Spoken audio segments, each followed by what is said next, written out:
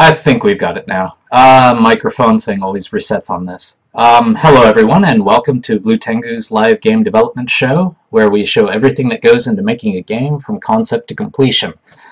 If you've ever wanted to make a game, we hope this will help lower the barrier to entry, maybe give you the nudge you need to try it yourself. Even if you don't want to make a game, we hope you'll find some value in what we're doing here. All of the information about where you can find us in the Twitch is in the Twitch info down below, or in our YouTube profile for those of you who are catching us later on YouTube. But just in case, we're at www.bluetengu.com. That's BLUETENGU.com. btengu on Twitter, Facebook, Blue Tengu Studio. YouTube.com, Blue Tengu Studio for those of you watching the live stream, and Twitch TV, Blue Tengu for those of you who are watching us later on YouTube. A little bit of advance warning, this is the first episode, so there's going to be a lot more talking and a little less doing than in the future, but hang with me, it should be worth it. Something about me, who I am. I was born and raised in California, but came to Japan, where I live now, to work after graduation. Been living here ever since. Started out with programming and computer science, and my first job was a really boring programming job, but with a little luck I managed to jump into the game industry, and I've been here for 10 years now, doing scenario writing, level design, scripting, tool design, localization, voice work, a little bit of everything. I've even had one of my horrible drawings end up in the game, so I guess I could kind of say I was an artist as well. So, first, why are we doing this? In particular, why am I doing this? There's three reasons. I want to demystify the development process, to show that if you've ever wanted to make a game, that's something you can do. Back when I was a kid, and see my brother in the chat there, his Commodore 64, he taught me programming and a lot of things back then, and back then when I was a kid I thought maybe I could actually make a game, but as time went on things got more complicated and it just didn't seem like something I could do on my own. So it's something I think everyone should be able to do, and there's a lot of good tools out there, especially now. Things like Unity, Unreal, they're really heating up the competition to grab, you know, I wouldn't say the beginner, but I would say to grab, you know, people that don't have 100-people development studios. And the tools are only going to get better. So, another reason, beyond games, I want to show you that you can do anything, that everyone had to start somewhere. All it takes is to get better at something, is to finish it. Something I learned from trying my hand at writing is no matter how bad, finishing is more important than stopping well. The same applies to everything else. So once you do something, once you finish something, it creates antenna, like the one on, well, let's see if I can get my mirror right here, Blue Tengu's head there. It opens your mind to absorbing experiences as a creator instead of a consumer. Once you start to make something, especially once you finish your first thing, you start to see the stuff you consume and you start to see why they made the decisions they did, and it kind of feeds back into your own, your own process. And, your world kind of opens up from there. So it's really important to finish things, at least finish your first thing before getting too worried about editing and, fixing things up. The third reason I wanted to do this was I want to make games, like I said. I've been in games for about a decade now, but never had the chance to make something I could call my own, to see it through from start to finish, to bring my own vision, my own ideas to life. I love creating with my writing, and I like helping other people make games, so now I'm setting out to do it for my own. So what is this show? Why this format? The live development show runs 2 hours a week, same time frame as now, hopefully, and has me attempting to show everything that goes into making a game, but it's not a tutorial, so I should warn you about that ahead of time. It's what I hope to be more than that. If I wanted to make a tutorial, probably the best way to go about it would be to actually study and, make something first, put together a script, and then, record that, put it up on YouTube. But I think there's value in seeing how someone came into their knowledge too. How they came into their assumptions, how they came to their conclusions. Because once someone has come into their assumptions and their conclusions, although they gain the knowledge, which is nice for teaching, they lose something. They lose the ability to put themselves in their students' shoes. So, everything becomes obvious to them. They unconsciously skip things, seemingly minor things, especially to them, but those minor things are what lose their students. So the process I'm undertaking might take a little longer than a tutorial, but by showing everything I'm doing, including, me getting confused and wondering what I should do next and looking it up on the web and everything else, everything I'm learning, I think this will show, something that tutorials can. I think this show should be able to do something that tutorials fail to do, and I think that's make you feel like you can do this too, because if this guy can do it, you can do it. So everything we're doing is live for 2 hours, way, way, way too early on my Saturday morning here in Japan. But everything will go up on our YouTube channel, Blue Tengu Studio, in case you want to catch up or skip around. That's youtube.com, Blue Tengu Studio, all one word. But all the links are, down there. So, why 2 hours? Why the morning? Well, I found, like when I did try it writing, helping to set up bluetengu.com and everything else, 2 hours is about the right amount of time for getting things done. 1 hour, and by the time you start getting your flow, time's up. And flow is where all the good work comes from. That's one of the reasons offices and companies really suck. They seem to do everything in their power to steal your flow. You've got emails coming in, phone calls, morning meetings, afternoon meetings, lunch chimes, taps on the back, fire drills, instant messages. Add to that all of the personal distractions people throw into the mix, the smartphone, and it's actually amazing anything gets done. Now, I'll be sacrificing quite a bit of my flow by using the live stream format and taking questions from you guys. I'll be checking my laptop over here. But I hope I can make up for it. At the very least, knowing you're there will keep my butt in the seat, so I'm not going to be getting up, wandering around, finding snacks, and making excuses not to do stuff. But if anything, the fact that I'm not in the perfect state of flow and still getting things done should help boost your confidence, because if I'm able to do this with even distractions, you should be able to go even faster. So, when you do get started on something, whether it's making a game, learning a language, you need focus. So, you did remember to turn off the smartphone and bury it under a pile of clothes in the other room. You did tell your family you need 2 hours of uninterrupted time. You went to the bathroom, you got your water, you ate your breakfast. Get into a routine, where your butt is planted in the seat for 2 hours and your hands aren't fiddling with anything that's unrelated to what you want to do, because once you hear that email chime, even if you don't answer it, it'll destroy your flow and you'll waste the next 2 hours. Nothing gets done. So, you might catch up a bit, but you'll never achieve what you could have if you set your environment up right. So getting into a routine is very important. So that gets into the other question. Why am I doing this, at 8 a.m. on Saturday morning when I should be sleeping? I'm not a morning person. I like to sleep in. I hate getting up. But when I started writing, I discovered the power of the morning. Morning is the king and the queen of getting things done. Of all the people that join, National Novel Writing Month, the people who write in the morning tend to finish, and that includes morning haters like me. Here's why. No matter how inefficient you are in the morning, it's infinitely easier to enforce a routine if you make it in the morning. You choose when your alarm clock goes off. You choose when your day starts. Nothing's come up yet. You haven't been forced to work overtime. You haven't got a call you have to take. You haven't been invited out to the bar by some friends or coworkers. And most important, you haven't already had your head sponge wrung dry by the day's events. So, even if it takes a little work to wake up early and a lot of coffee to saturate the head sponge, which is what I was doing while that countdown timer was going, the morning is your time. I can almost guarantee this. People who get things done in the morning. People who get things done in the evening don't get things done. Whether you're making a game, writing, learning a foreign language, if it's truly important to you, you need to wake up early and do it. But, rules are meant to be broken, and there are definitely people out there who can get stuff done in the evening. So, if that's you, you can prove me wrong. Rules, like I said, are made to be broken. But I just wanted to give you a warning and maybe a helpful hint on, how to actually, get into a routine and get things done. Because it's really hard to get into a routine in the evening. Things come up. So, let's get started. If you have any questions as I go along, send them to me in the Twitch chat down there, or if you're watching this later on YouTube, post a comment to the YouTube video, tweet to Tengu on Twitter, post a comment.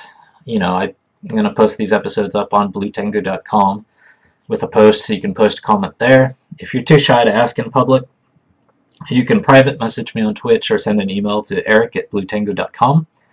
But if you have a question, someone else out there probably has the same one.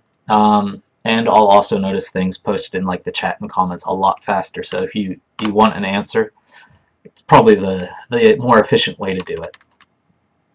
So let's go in with an assumption. Assuming game development is anything like writing or any other project, the first and most important step is to plan, which is what we're going to start doing here.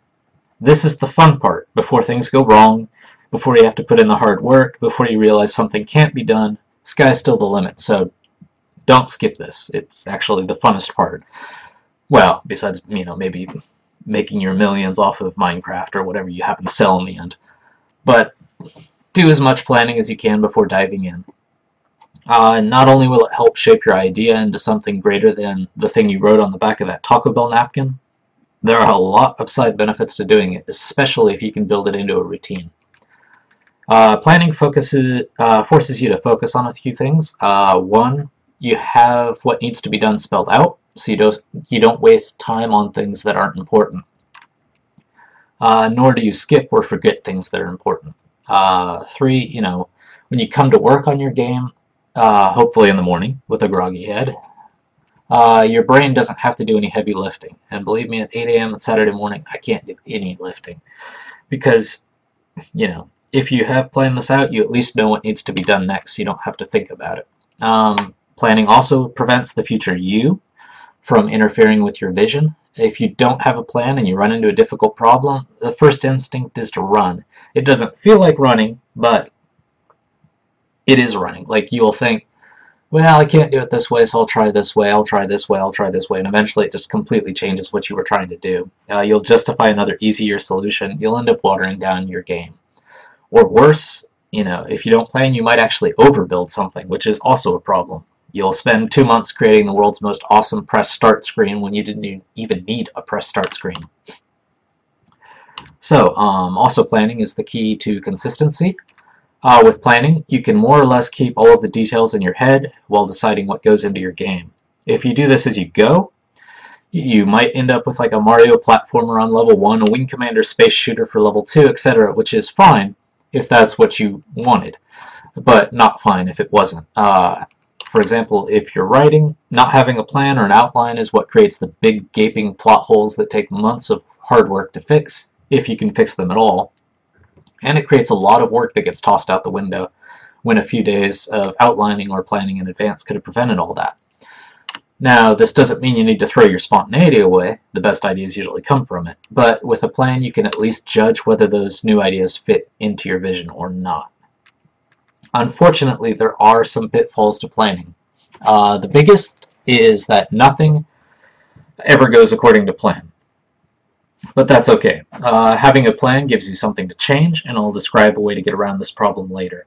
The other big pitfall to planning is sticking to it, even when the world changes. You don't want to do that. You need to have a way to update your plan to reflect what's important, to know what needs changing, what needs to be added or taken away, especially if you have a schedule or a hard deadline. Now, I mentioned how important finishing is, so your plan should be drawn up in a way that gets you to the finish line as fast as possible. With a novel, a finish line is a first draft. With a game, it's the first thing you can actually play. You want something playable, no matter how ugly. In fact, ugly is actually good, because then if it's ugly, you can judge whether the game itself is good or not without graphics or sound to trick you into thinking otherwise. Believe me, it happens everywhere. It's not just an indie problem or a self-starter problem. It happens everywhere. Publishers, everything. People get tricked by graphics because, graphics are what you're used to seeing. You're used to seeing finished products. So you can kind of fool yourself into thinking you actually have a good game when you don't. So keep it ugly for as long as you can. Saves you trouble later if you want to change something in the game too. You don't have to redraw everything. Have you ever gone to a game store and bought a game that looked cool but turned out not so cool? That's exactly the thing you want to avoid with your own games. You want something playable as soon as possible so you can start improving it. The first draft of something is never what you envisioned, no matter how much work you put into it. The first draft of a novel is always really depressing. So you want to get it out of the way ASAP so you can actually get to work making it good. Don't litter your hard disk with half-finished products or projects. In software, this process of making second, third, fourth, fifth drafts is called iteration, because you're looping through everything again. And if you want to make something good, you'll need a lot of it. The best games out there usually have enough time built into that schedule where they finish the game in advance and they start iterating it. Like if you have a beta or an open beta or something, that's what they're doing. They've put the game out there, they're getting your advice, they're putting it all back into the game and making it better. If you just throw the game out there, obviously you don't get all that feedback, you don't see all those things that people were expecting. So, get to that first playable game as fast as possible. Ironically, you'll actually get something good faster by making something bad faster, as opposed to trying to make something good right from the start. Let me take a drink of water before I dry out like the cactus that's sitting on top of my head.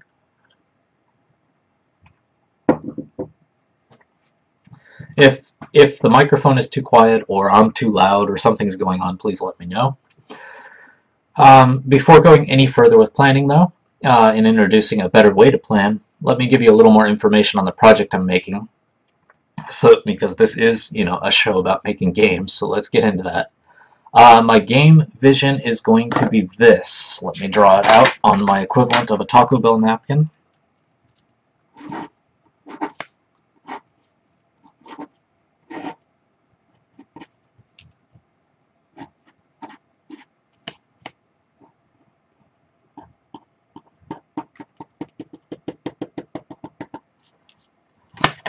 Let's see there. Okay. Horrible drawing, but everything has to start somewhere. It's a Western shooter. It's a 2D Western shooter that I want to make that uses pinball principles. So, you fire your gun, you miss what you were trying to shoot, a bullet comes careening off the different background objects, kind of pinging around. You can actually shoot yourself if you're not careful. Enemies doing the same thing, so you've got all these bullets flying everywhere. And you actually get, what I want to do anyway, is you actually get bonus points for the longer that bullet is in the air flying around before it actually hits something. Kind of a weird concept. Hopefully it'll make sense as I go along. Hopefully I can actually, do it. But I'll start drawing up that list. of what I need to do and what I want to do later. But, you know, as you can see, any game idea can start with just a single piece of paper. Next, some of the tools I'll be using. Oh, by the way, as you can see up there, Project Spaghetti. The reason it's called Project Spaghetti is because, spaghetti western. The tools I'll be using. I'll be making this in Yo-Yo Games GameMaker. I have more experience working with Unity and Unreal Engine, but they're definitely overkill for what I want to do, and they're probably too much for this show, at least for Season 1. If you've ever seen the game Gunpoint, or I think the old Spelunky was also made in GameMaker before Derek, you upgraded it. Yeah, you'll know the kind of game that can be made in GameMaker. Unity and even Unreal could do the style that I'm trying to make, the 2D, old school style, but it'd be a lot more work, and the goal is to get to the finish line as fast as possible.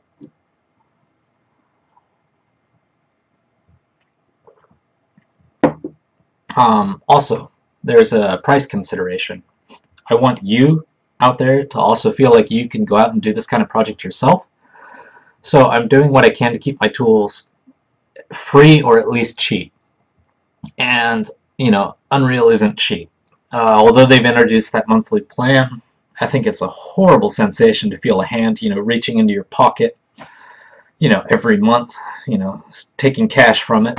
Adobe and all these other places are really starting to jump on that bandwagon, and gee, you wonder why.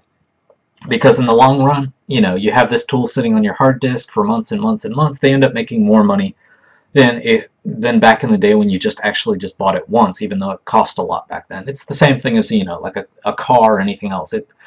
Adobe, Unity, all these software companies are really jumping on this monthly plan thing because it's the equivalent of selling you a lease. You pay every month and month and month and month for the same thing. Obviously they're promising updates and everything else.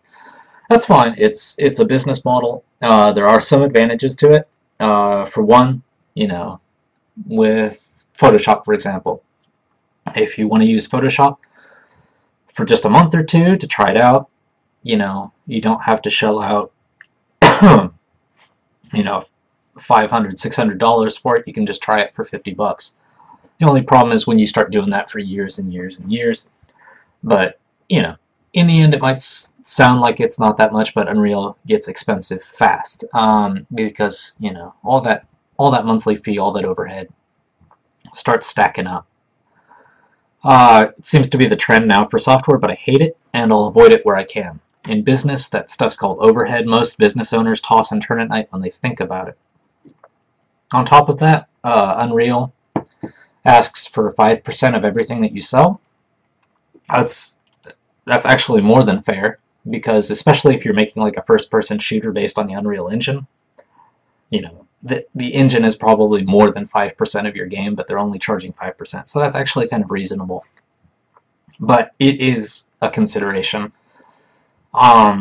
So if I don't need something as powerful as Unreal in the first place, why should I deal with that extra cost? So, I'm not going for Unreal. Unity, everyone's favorite darling right now, at least avoids the commission. Hopefully they don't change that. And it comes as a package, but that package costs, oh god, what is it now? $1,600 or something like that. It's more than $1,000. Very cheap, and they don't charge commissions and stuff, so it's very cheap for a game company. If you're a studio and you're used to paying, whatever it was for Unreal and commissions and everything else, or worse, hiring a bunch of programmers to make your own engine, or CryEngine or any of the other ones, Unity's actually very cheap. But I don't have $1,000 sitting in my wallet to throw at these kind of things, and I don't think you do either. So we're not going to do Unity. Just, word of advice, Unity, the stripped down version of Unity is free.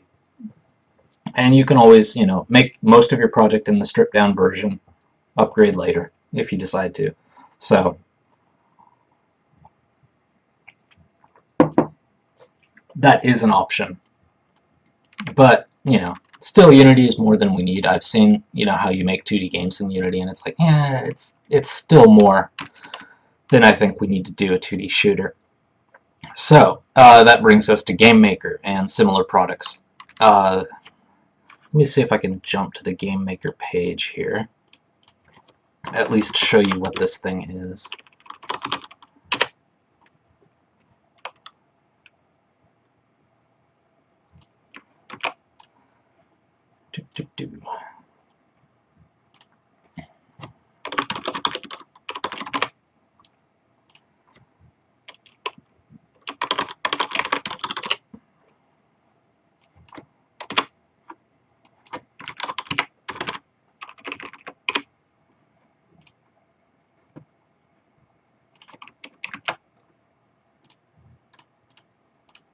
Okay, so I loaded up their website here, yoyogames.com.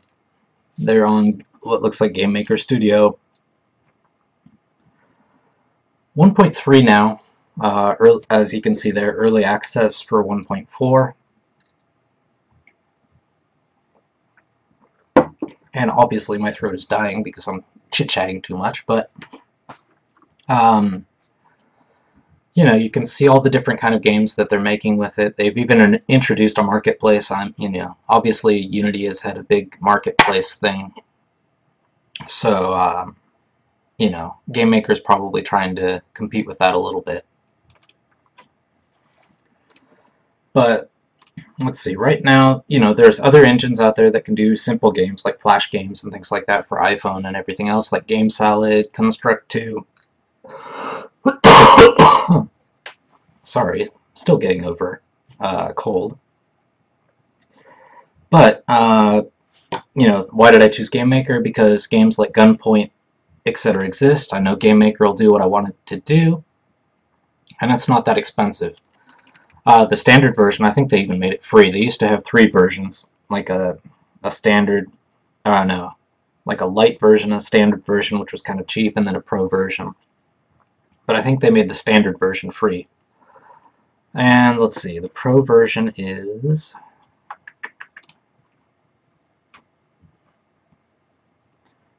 Okay, yeah, it says GameMaker Studio Professional is $99.99, so $100. Sounds like a lot, but it actually goes on sale quite a bit. They're really good at putting things on sale.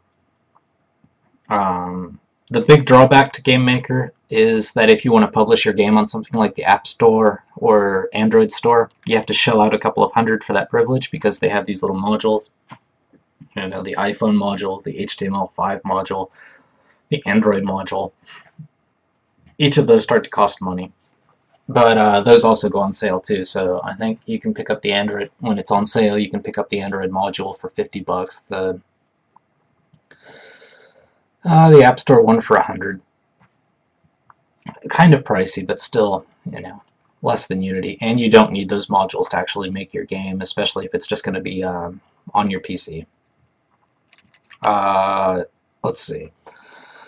But, once you have your finished game, it might be worth buying those modules. Maybe your game turned out better than you thought it would, and you want to put it up on the App Store, the Android Store, doing a little rejiggering to get it to work with the touch screen and everything else.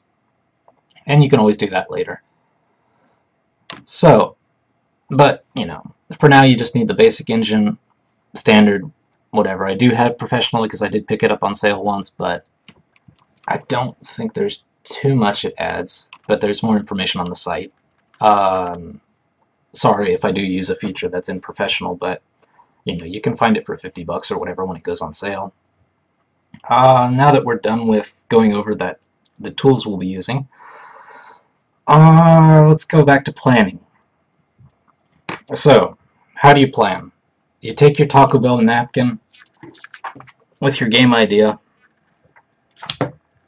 and you take another, hopefully larger than this, empty sheet of paper, and you start writing everything you can down. Get all of the ideas out of your system, and if you know how to work with bubble charts or mind maps, it'll help with the next step and with making sure you have everything covered and everything balanced. Since you can't see me writing down a list, I'm going to use a free software program called FreeMind as my mind map software, so you can actually see what I'm doing.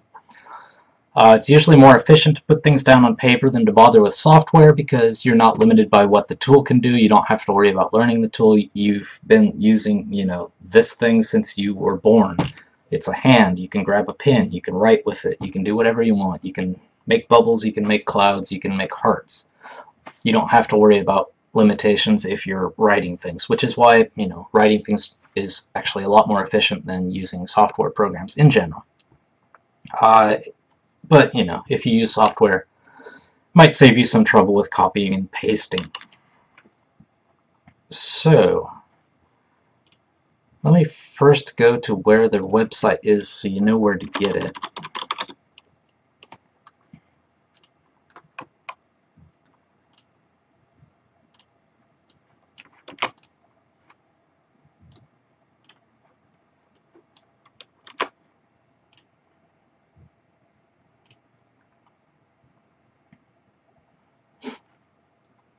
Might be a little hard to read, but that website, the software I'll be using for the mind mapping is called FreeMind. It's open source. It's over at FreeMind, sourceforge.net. At least I think it's open source. It's free anyway. So FreeMind, sourceforge.net. It'll redirect you to this page that I'm on. They've got the download link there at the top. They've got project news.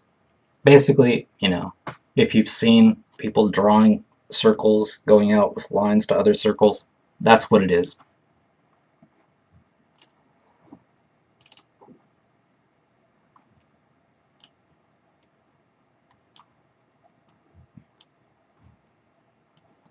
I'll have to keep this minimized because the one problem with this open broadcaster software that I'm using is once you show an application window, if it overlaps, it gives you this crazy Inception, the world is breaking down effect. So I'll try to avoid that as much as possible.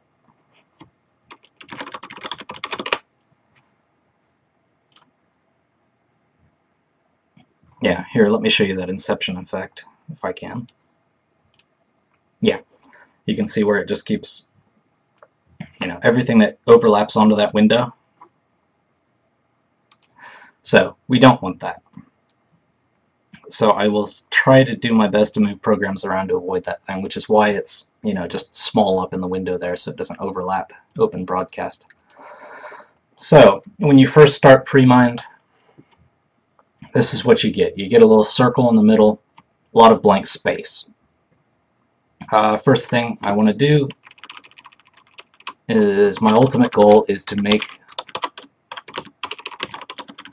the Project Spaghetti game. So that belongs in the middle. Now, what kind of things do I want in this game? Well, let's see.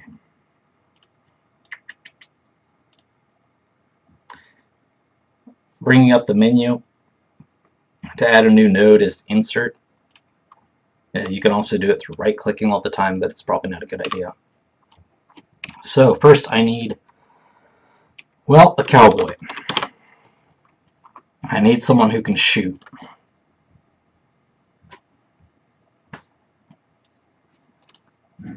And I need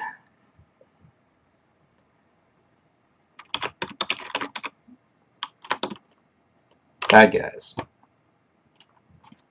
I said there was going to be the ping pong ball effect, so I need, what should I call them?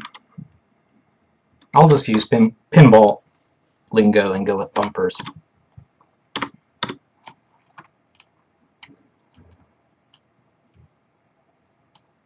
see if I can get this. There we go. Spread these out a little bit so I have more room. So those bumpers will be, let's add some more to that. There'll be things like, things you'd find in a Wild Wild West movie, like barrels.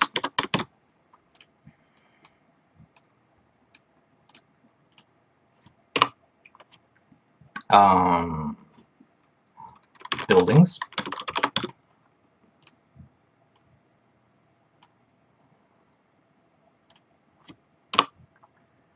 What else would there be? Cacti.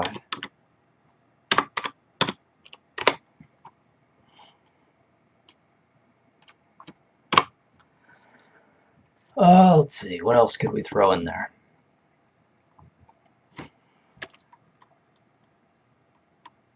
Lunch bells, because you get a nice ping sound effect when it hits that.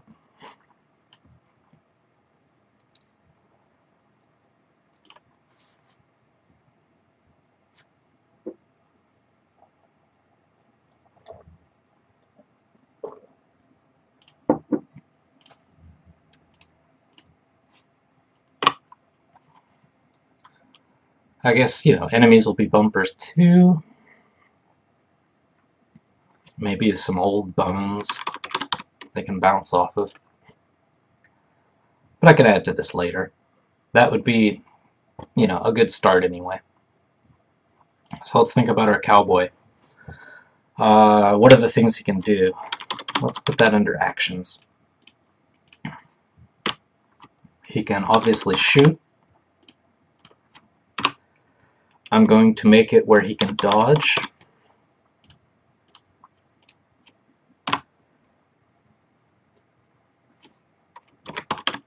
Move, and let's keep it specific. He can move in, do I want 8 directions? Yeah, let's do 8 directions. We don't want to go too old school with this. Shoot, dodge, move. I guess, let's see. Shoot. This is kind of under shoot, but there's a reload. There's ammo. What other kind of things will there be?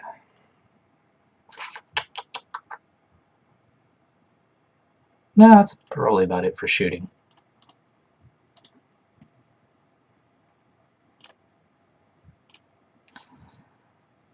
Also, our cowboy's going to have to look like something, so we're going to need a sprite.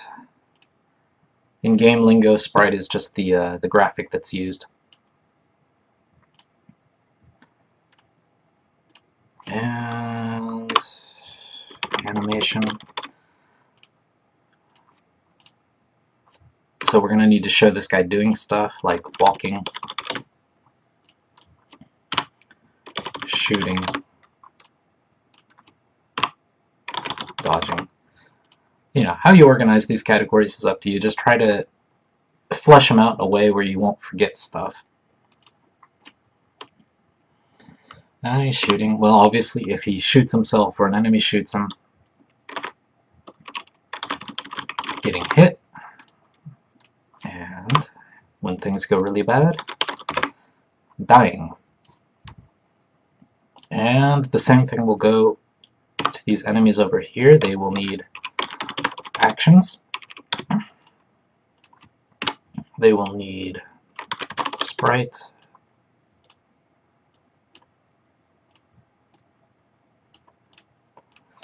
And those actions are going to be the same things. They're going to be able to shoot. They are also going to be able to dodge. They are also going to be able to move in 8 directions.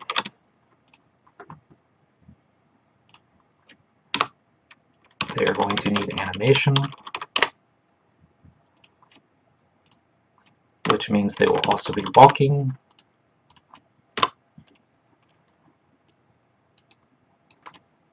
Shooting, dodging, and if you're any good, getting hit, and dying. Now there's one other thing. Since the bullets themselves have to show up in the game and do stuff, we're going to have bullets. Those are also going to need a sprite. They are also going to need actions.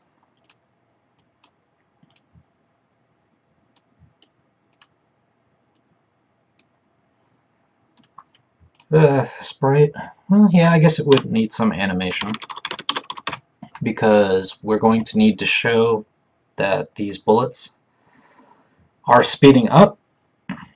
So maybe it'll be a color change or something like that, but for now we'll put it in animation.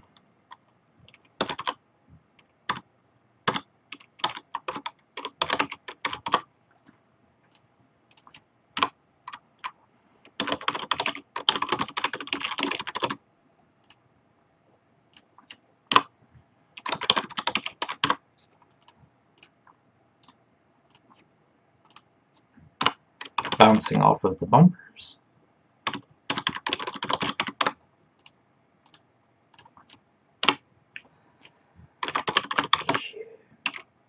Hitting people. Okay. What else am I going to need? I'm going to need some place for these things to actually take place. So I'm going to need levels.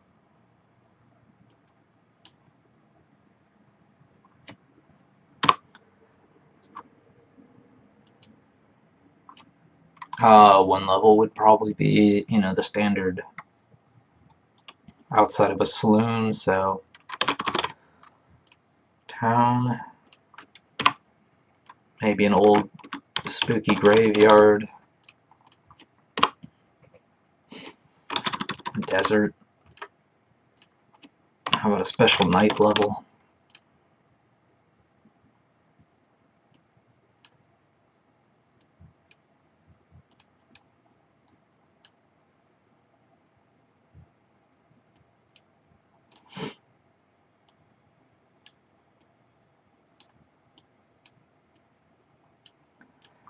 And to do that, I'm going to need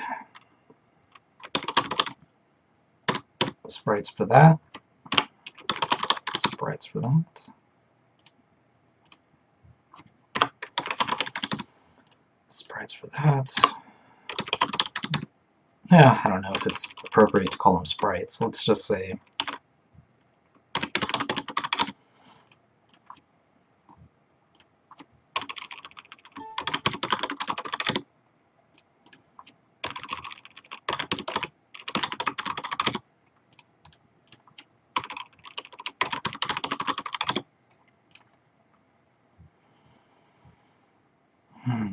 okay. Obviously these things will also need, these will actually be sprites.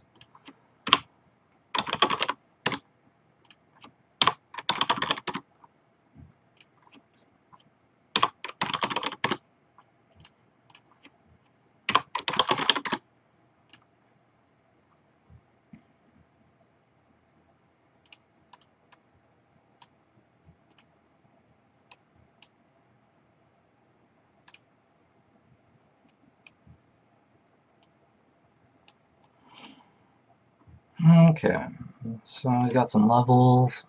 What else can we do here? Oh, yes, good point. Tutorials. Thank you. There is definitely an advantage to doing this live. I will definitely need a tutorial. So, let's see. We'll need to do a tutorial on movement. We'll need to do a tutorial on the dodging system,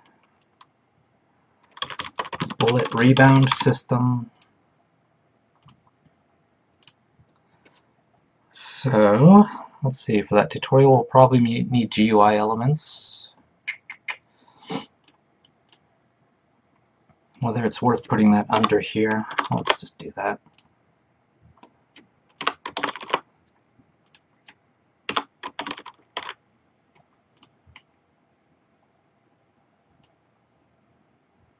Try to give us some more room. See, this is one of the advantages of doing this on paper. You don't have to constantly shift this thing around for room.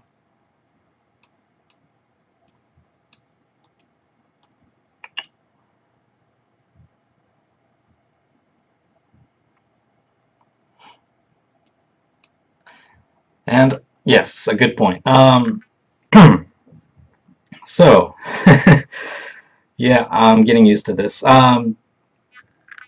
for those of you on YouTube later, someone in chat pointed out, good old Jamorian, for archive purposes on YouTube, I should actually read what the people in chat are saying so that you know what I'm responding to. So he said it probably, let's see, do you want to integrate tutorial or instructions into early levels, which is what got us into the tutorial thing. And I definitely appreciate that. If anyone else has questions or advice, I definitely appreciate it. And that's what got us into the tutorial part. We're also going to need text for this, text for this, text for this. Let's see, town background. Well, let's see, we'll probably need particles and things like that.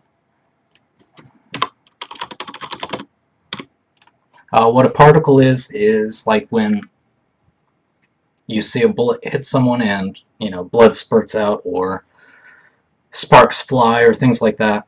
Those are called particles because, you know, as you can imagine, they're just these little twinkly things that you kind of spit out there. They're not really BG or anything else. They're kind of effects.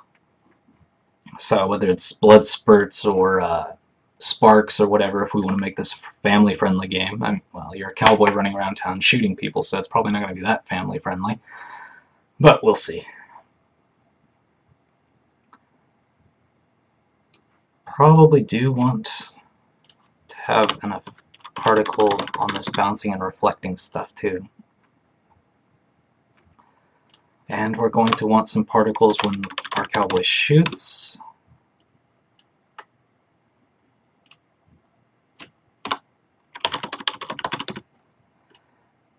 You know what? We probably want particles for when they're walking around town because it's awfully dusty back in the Wild West.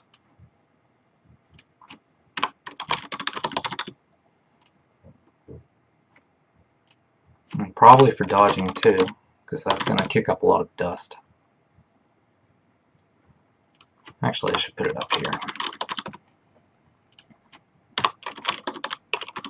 It makes more sense to go over there.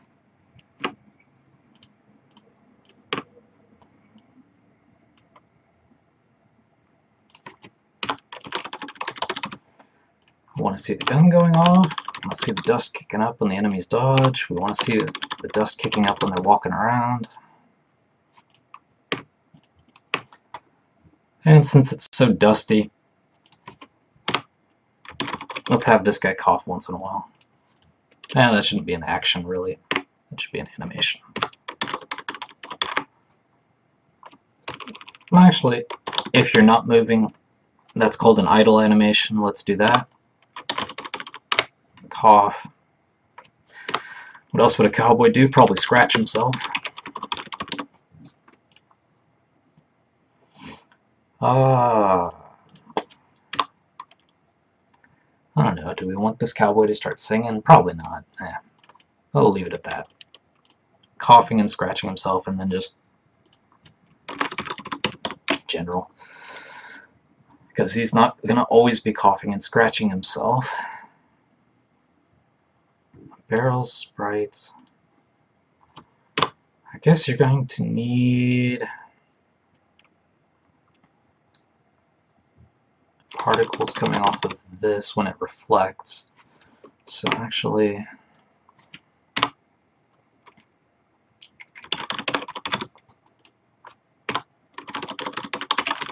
reflect the bullet and particles coming off of that. So we're going to need that for these things too.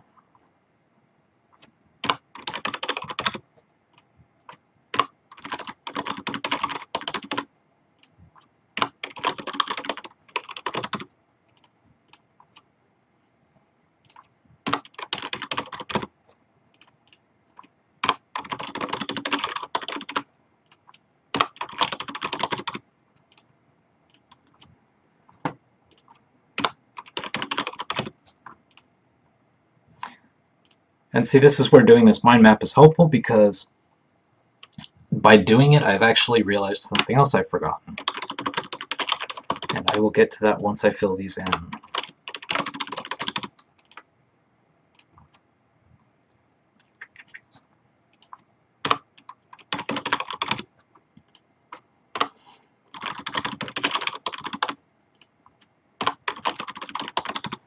This is going to be a very quiet game if I don't add something important, which is sound and music. First, let's do music.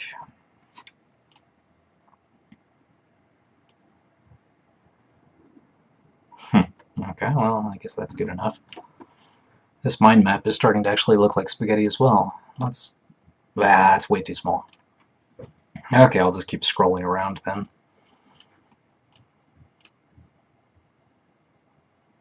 So for music, we'll need title screen music, game over music,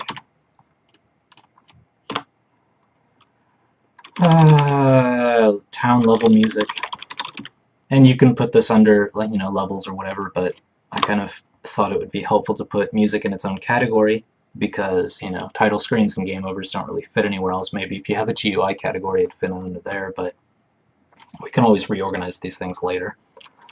So we've also got our graveyard level music, our desert level music, our night level music, maybe some pause music if someone wants to pause the game. And that also reminds me of menus. You've got your title screen, you've got your game over screen, you've got your pause screen. Not sure if I'll need it. You probably will need it. An option screen, so you can adjust sound and everything else. Whether it's worth doing or not, an opening movie. Yeah, let's go ahead and put it in. Let's call them demos.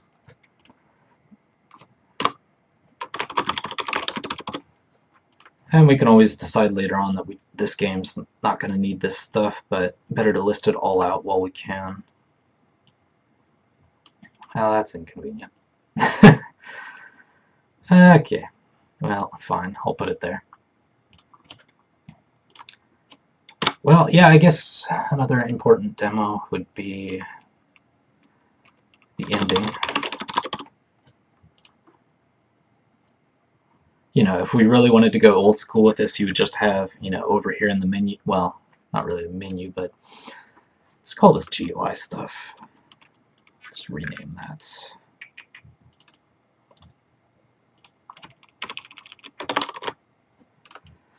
I mean, you would have like a GUI thing with like your congratulations, you are won the game, or whatever you would have if you were playing an old Japanese game. But, maybe we'll go fancy and actually have, a character moving and doing stuff to reward a player for finishing the game. If we even want to have the game finishable, maybe it's just one of those old school games where it just keeps repeating and getting more and more difficult. But I'll put it out there for now as a possibility. I can keep those priorities low. I'll explain that later. I should probably save this. Good habit to get into, so that we don't have to go through all of this again. So we've got our cowboy, we've got what he does, we've got the sprite animation on him, walking, shooting, dodging, getting hit, dying, idle motions. He can shoot, he can reload. I think that's fine. Barrels, yeah, okay, this is where I remembered the thing but forgot to add it. In addition to particles, we are going to want sound effects when that bullet hits, because otherwise the players aren't going to understand what is going on.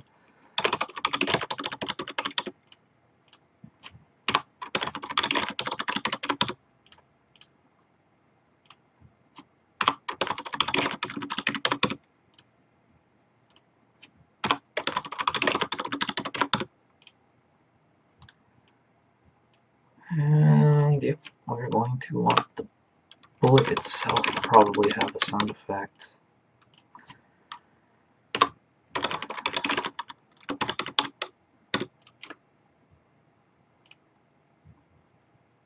Flying through the air, yeah, probably need a bullet whizzing by sound effect.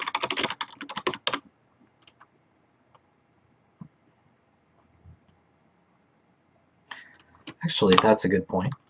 If the bullet comes close to the player, we probably want a sound effect for that to make it actually sound like bullets are flying. So, fly close to player.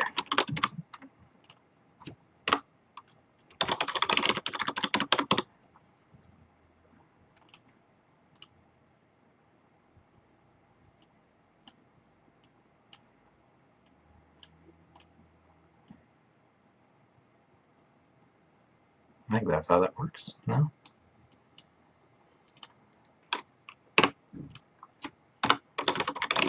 Let's just do this the easy way.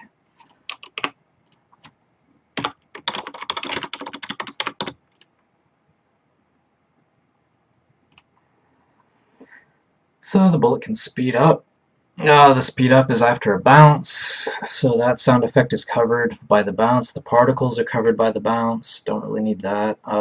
Whizzing by, hitting people, that's probably enough for the bullet.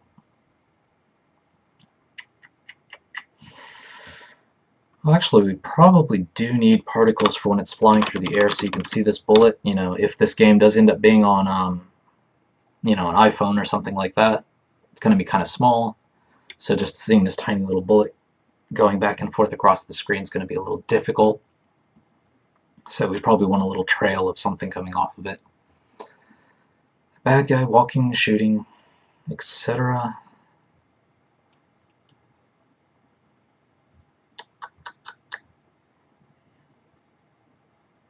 Yeah, I guess I want to put it on actions. So obviously shooting is going to have a sound effect. Dodging is probably going to have a sound effect. Maybe he grunts. Or maybe you just hear him hitting the sand. I don't know how I'm going to do that. Maybe I'll just pick up some sand and start ruffling it in front of the microphone.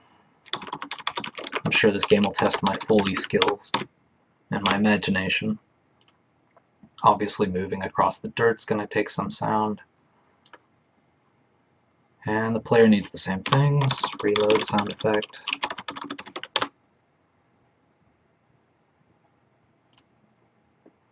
Shooting sound effect. Dodging sound effect. Moving sound effect. Okay, we've got our bad guys.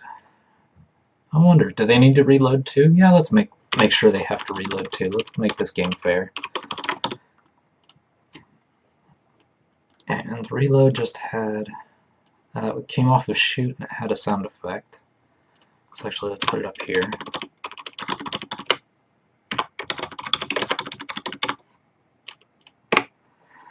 So we've got moving, dodging, shooting for the bad guys. We've got all their animation stuff. We've got the bullet. Let's see if I can move this out a little bit more. We've got the bullet, sprite, animation, speeding up, flying through the air, the things it can do. We've got the levels, which is probably just an image. Okay, well, yeah, something else that's important. We're going to need parameters for the cowboy,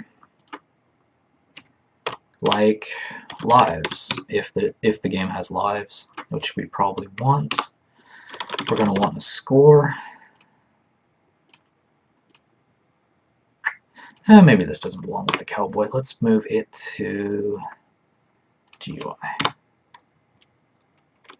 And we'll call this the HUD. So like in Halo and games like that, when you see, you know, your shield, you know, everything that you see on the screen that's not the game itself is basically the HUD. So we'll have lives. We will have score. Maybe we'll have a high score. You know, if I really can figure out the networking stuff, I can have leaderboards. But I'll make that a low priority thing because I want to get the game done first before adding all the bells and whistles. But it's good to keep track of it. So live, score, high score. Well, let's see. You want to know how many bullets you have left if you're going to have to reload. So, you know, this doesn't necessarily have to be bullets at the top of the screen. It could be, you know, a gun at the bottom with a revolving cylinder, or it can be some other kind of expression, but we can figure that out when we take on that task. So we've got music, sound effects. One helpful thing to do when you're planning this, something that I've been doing a lot lately, is to try to, imagine yourself in the game, close your eyes, picture yourself playing the game and see what comes up. So, for example, close my eyes and start thinking about it. So I fire up the game, I get to a title screen, I press start, or whatever the button is going to be, space bar, enter, tapping the screen. So I'm going to need that.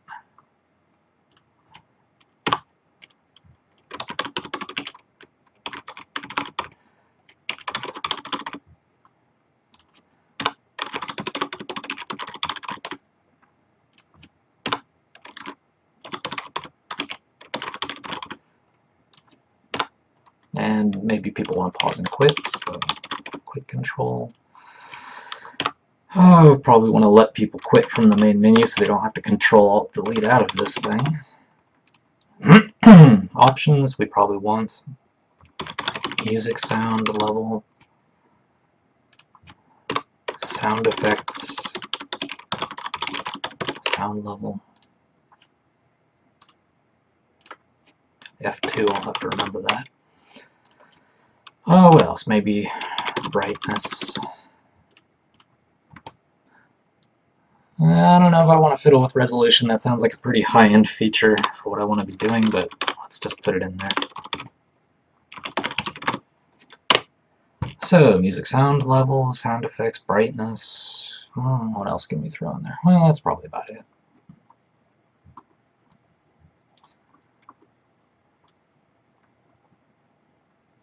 So, bad guys, player. Alright, going back to the game. We hit space or whatever it is to start the game. Player walks out. We're going to need that. Starting a level animation. Finishing a level animation. So maybe he comes, out of the saloon, or maybe walks onto the screen. And when he's done, maybe he walks off the screen, or he, holds his gun up in the air and starts firing like a crazy cowboy. Okay, so we got this guy walking out. He's kicking up dust because that's all part of the walking thing.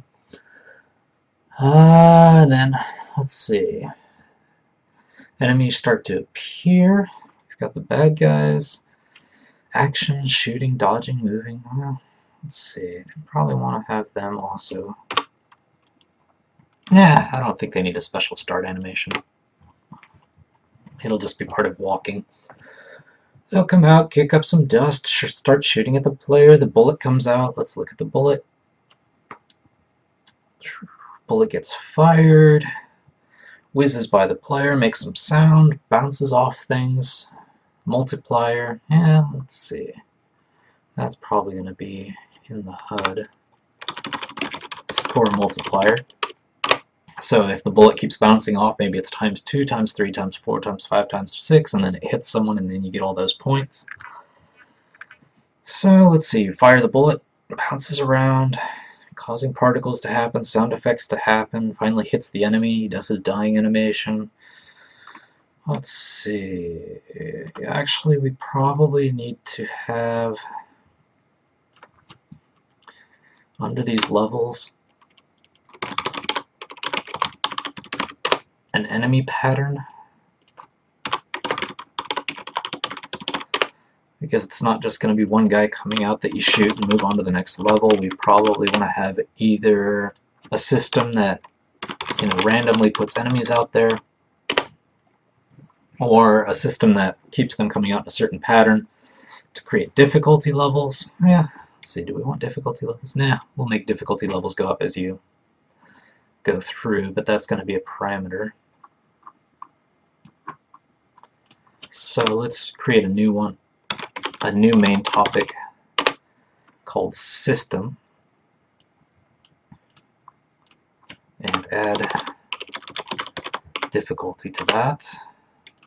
What else can we add to system? Well, let's see. Although we have it in GUI, you know, we have over here, we have live score, high score bullets. That's nice to actually display them, but we need the variables behind them. So let's go ahead and put those here too. So these are going to be all the variables. Variables are like, you know, algebra, X, Y, Z, you know, things you put numbers in. High score, number of bullets, score multiplier. These things will be really easy to set up, but we just want to put these here so we don't forget about them. So we've got the enemy patterns. Okay, so you've got different enemies coming out in different patterns. I would imagine that it would get kind of boring if we did enemies the exact same way every time, so we probably want randomness, but we also want to come up with a system where we don't, you know, create some kind of horrible randomness where just, you know, by chance or by whatever timers in your computer that the randomness uses, you know, 6 billion enemies come out and just flood you, even though it's the first level. So we probably want, you know, little modifiers on that, but we can figure that out when we get to it. Let's see, we got barrel sprites, actions, building. Okay, well, getting back to it, we've got enemies coming out. You shoot them, you clear the level, the player does his victory animation. You fade out, fade into the next level. Yeah, maybe we want a level manager.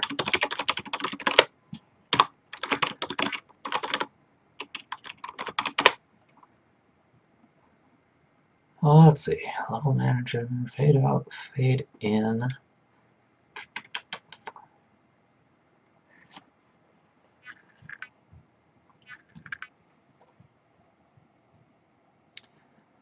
Fade out, and get the levels. You have the difficulty, I guess that would be,